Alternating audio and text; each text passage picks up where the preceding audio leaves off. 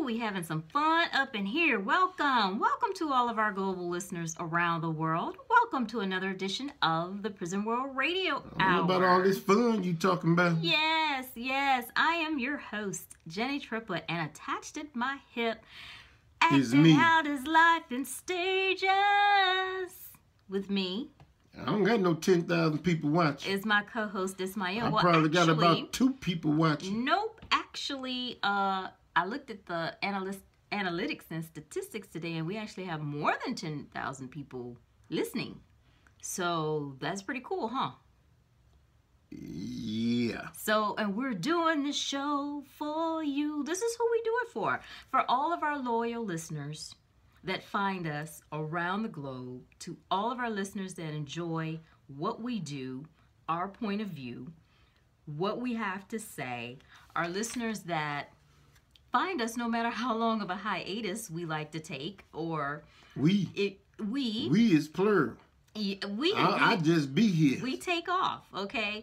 Or if we just need to take a few breaths and exhale because it's all gets a little heavy. What you doing over there? It all gets a little heavy sometimes of what we do. Nothing get heavy than me. I don't know what you doing over there exhaling. But we do it all for Better you. not be inhaling. For you and you and you and you and you. Okay. And you get a car. No, okay. That's another show. Anyway, 2016. I ain't giving nobody no car. I ain't got no money like that. 2016 has set in, and it seems as if the world has gone plumb crazy. Folks are losing their minds. The water crisis in Flint, Michigan, your hometown. Hey, watch your mouth. Has come to light. It's all over national news. It's a travesty and injustice. And if Muslims were doing this... Travis. He lived down the street. I did know a Travis. If Muslims were doing this, it would be perceived, speculated, called out as a terrorist attack. And yet, the government of Michigan is... Boy, it's a good thing he wasn't Muslim, huh? Is slow-footing. If the governor was Muslim, yeah, he's slow-footing. That would have been ugly. He's slow-footing, he's slew-footing. He's being the Republican that he is and letting the city suffer. You know, President Obama was there today. He actually came to Flint today, and he told Flint, you know, hey, we got y'all back. Oh, Air Force One was in the house? In the house at Flint, Northern? At Bishop Airport. Oh, should have been Flint Northern. Yeah. Kids are dying. Kids are dying. People are breaking out in rashes. There's all kinds of diseases that are going on. And it's being attributed to this nasty behind water. Look, that's real messed up, and that ain't cool. No, I mean, it ain't cool in no sense of the word cool. Right.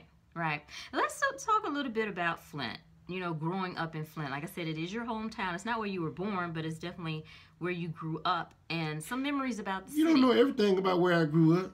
Okay, then I grew up in Toledo too. I don't know. So let's tell. Nope. Let's tell our listeners and viewers a little bit about Flint. What are your memories? What are your earliest memories of Flint? Going to school. Okay, you grew up. It was like family-oriented neighborhoods. Well, I mean, look, Flint was I just call it the hood. I don't care where you went in Flint. I was everywhere in in the hood. Flint was the hood. Everywhere in Flint was the hood. So, I remember, but it was hoods of families. It was very family oriented. Now I grew up the street well, in we played Saginaw, ball. which is not too far from Flint. But you know, I hung out in Flint, and I was a cheerleader, so I traveled.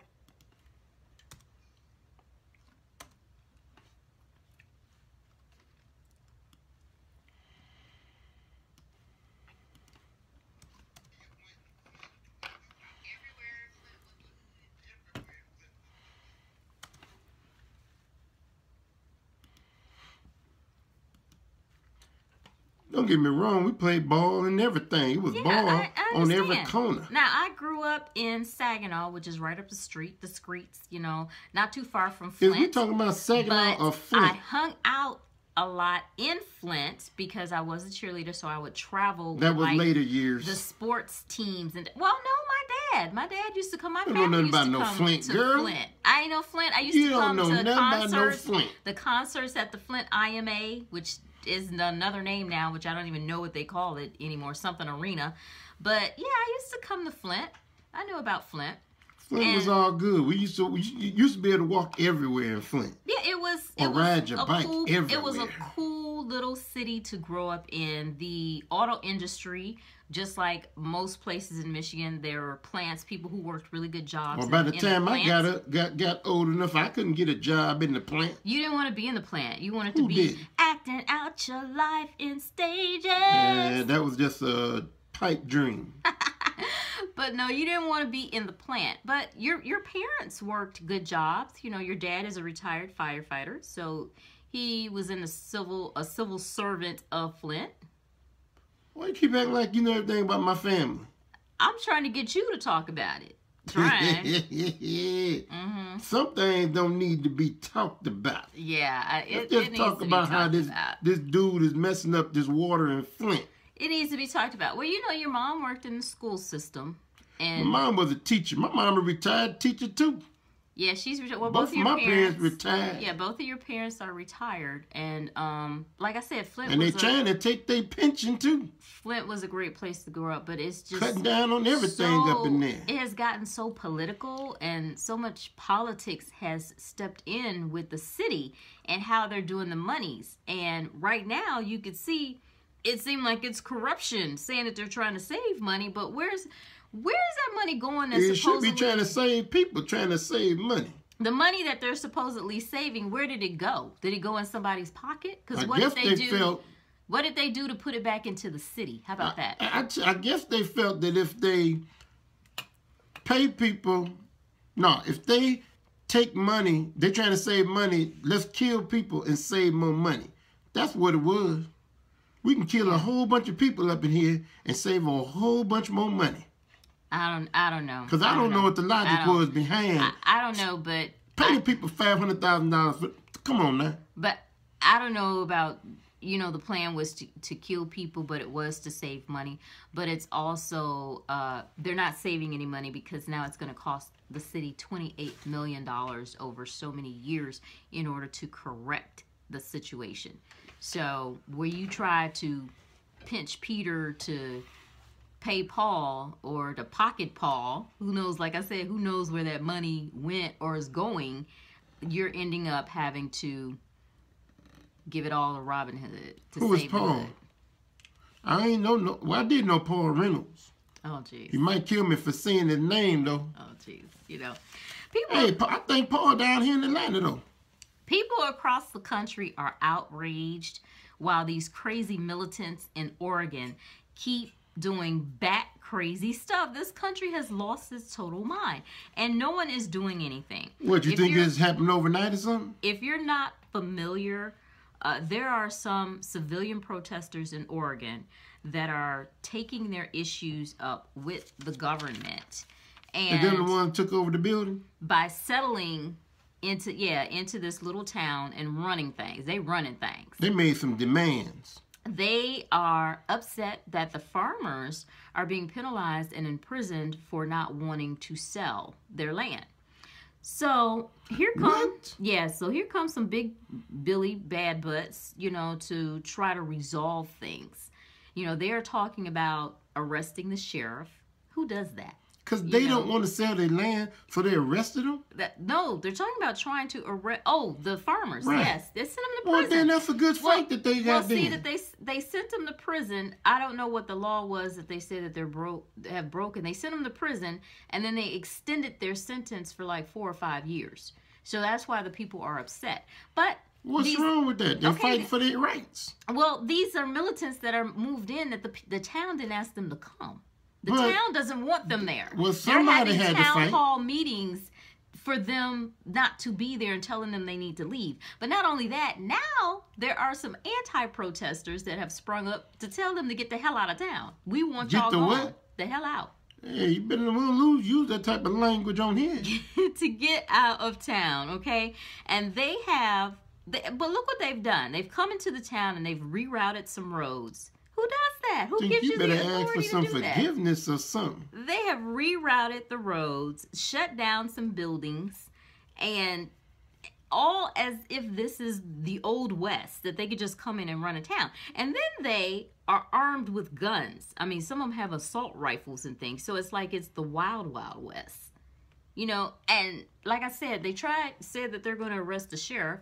Like, I shot the sheriff, but I didn't shoot the deputy. So, and no one has done anything. Besides for the townspeople trying to fight for them to leave, the FBI is saying that they are handling this situation with kid gloves, like very delicately. What the heezy? Well, yeah, that's better. Huh? I don't know what all that other stuff was. What the heezy? What other stuff? That word you I used. don't know what you're talking about. It's a family show. Anywho, let that have been some black folks. Let that have been some Muslims. And we'd probably be burying some bodies right now.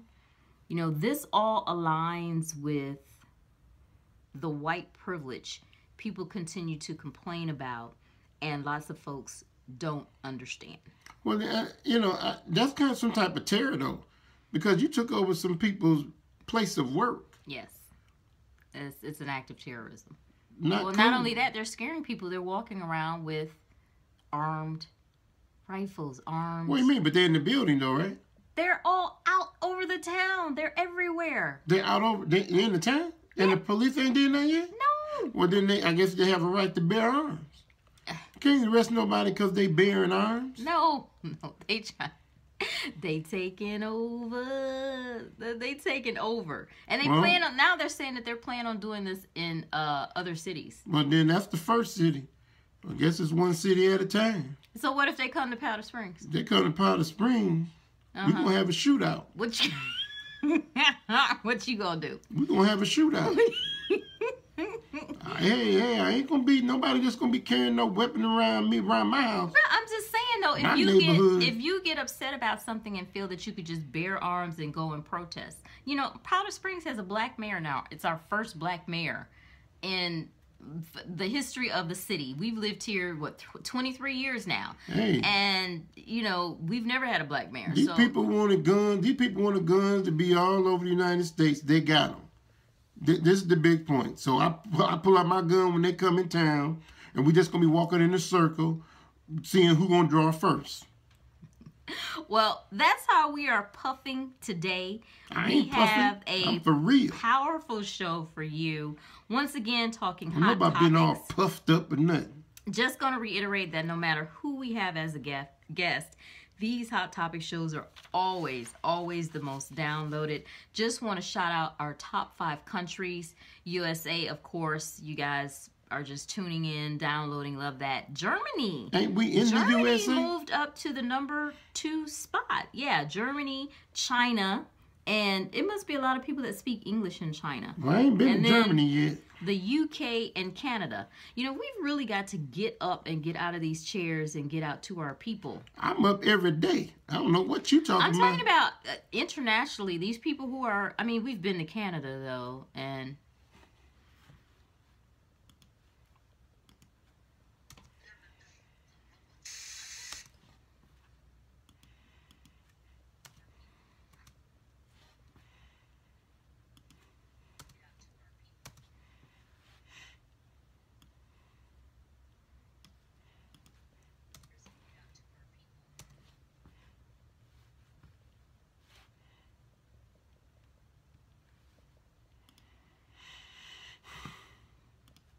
I'm up and out every day.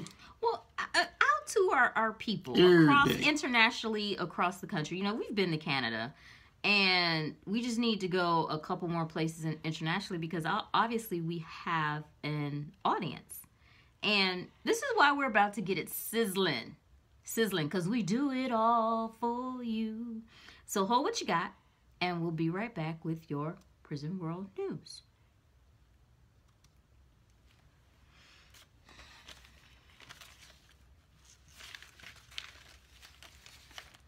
Okay, give me